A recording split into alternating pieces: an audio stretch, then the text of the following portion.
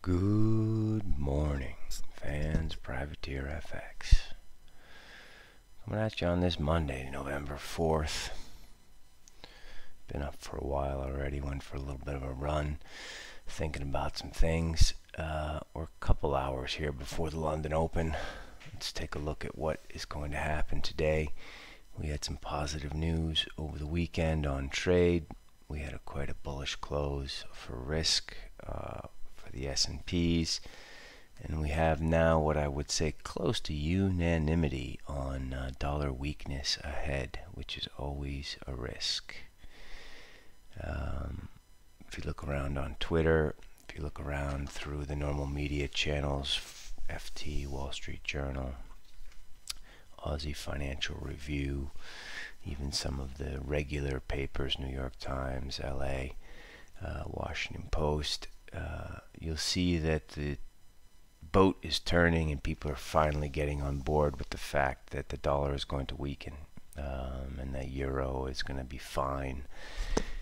For whatever reason, they're all here, so we expect this to continue as people start to put this position on.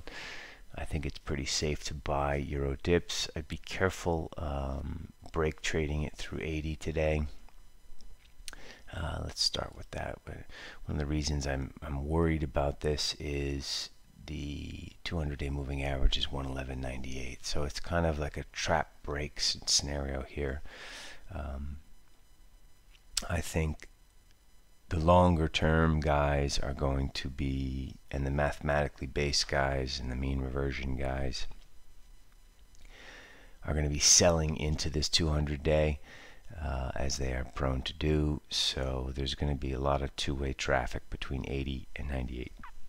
So above 112, especially on news, this becomes more satisfying for dollar bears. So just be careful here. There will be some stops above 111.80. Surely we will trade there at some point today. But I think you're better off buying low ones in euro than trying to buy through the highs. Dollar Swiss, if you're a dollar bear, this looks like your best horse, especially if you're suspect on the risk side of things, which we are suspect. We're in this sort of vortex of risk on with no real foundations, I have to say. I think the trade deal is never going to get done properly. The marriage between the US and China inevitably has to end in divorce. So I'm just fairly skeptical, and whether Brexit is solved or not, this whole Brexit pretzel is going to stay twisted and stay fucked up for anywhere between 2 and sort of 8 years, unless there's a referendum that reverses it completely. So the situation in the UK is hardly resolved. The trade deal is ridiculously unsolvable, and earnings and just the debt situation in America makes me just super skeptical, right? But we talked about this before. You've seen it on some of the interviews I've done. We think debt is going to lead this. Why? Because corporations have too much debt, and refinancing that debt at higher rates is going to bankrupt a whole lot of them, or put them into very strong financial distress. So we're waiting for the debt markets to turn. We're core short fixed income now, but we will add as it goes lower.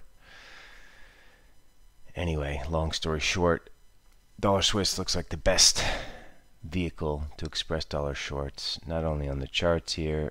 98.40 looks pretty interesting here, but also if risk does turn, obviously people will move their money into Swiss francs. Let's take a look at dollar yen. Big down day on Thursday. 108.55 was the breakdown. This is now going to be resistance. We traded up to 32 on Friday. We've done nothing today. 7-point range, 18.25. we saw some bids in the 80s, 107.85 and 107.82 on Friday, but I do like being short dollar yen also, in the same for the same reasons I like being short dollar Swiss. If risk does turn, yen will benefit, and this looks like the smoother and safer way to be short. Plus, the weekly bar bearish engulfed basically from the high.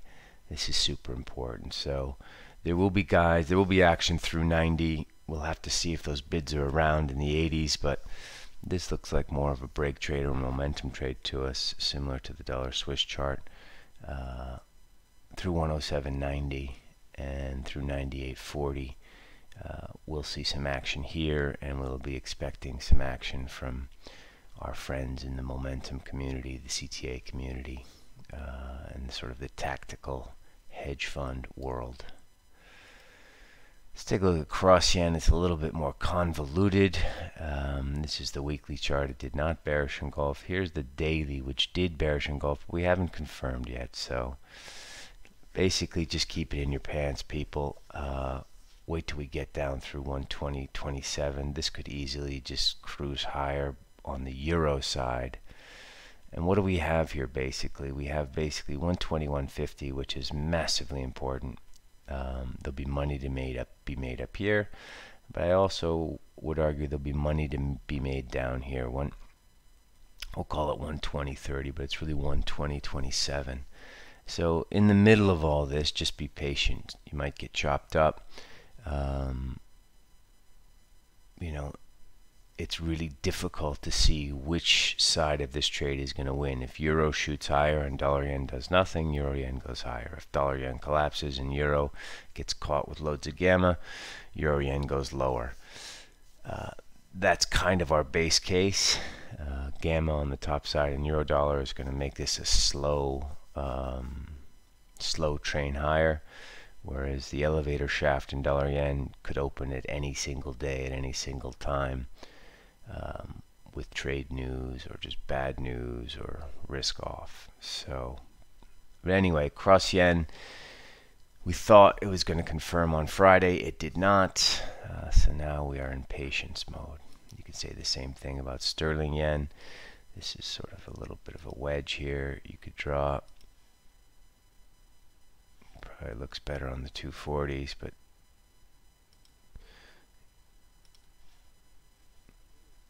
basically the point is cross yen is consolidating, and it's a little bit trickier. So dollar yen shorts now look a little bit more straightforward.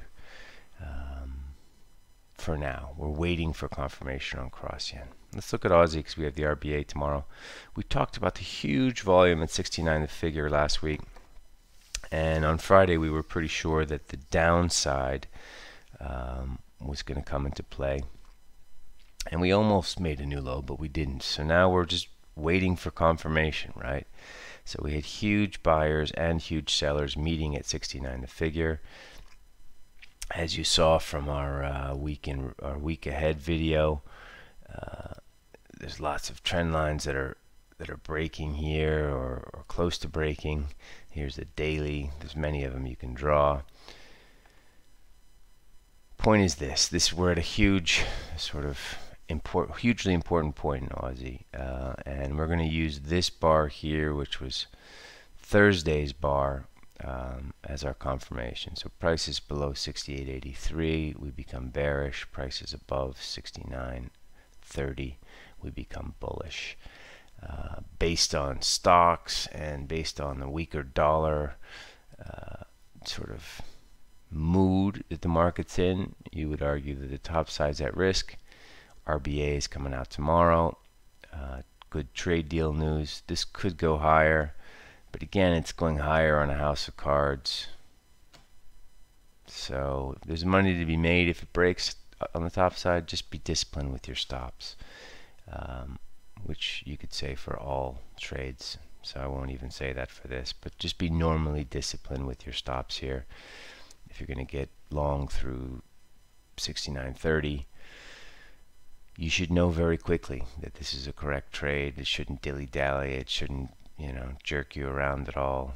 Shouldn't get back below 69 the figure if it's correct. Anyway, Euro Yen is pulling in the other direction. I mean, Aussie Yen, excuse me, is pulling in the other direction. We had this bearish engulfing on Thursday. No confirmation on Friday. Same exact chart as Aussie Yen. We're mildly bearish Aussie Yen because of the yen side and because we're skeptical of risk, but the chart basically says be square. So either have something tiny or be square.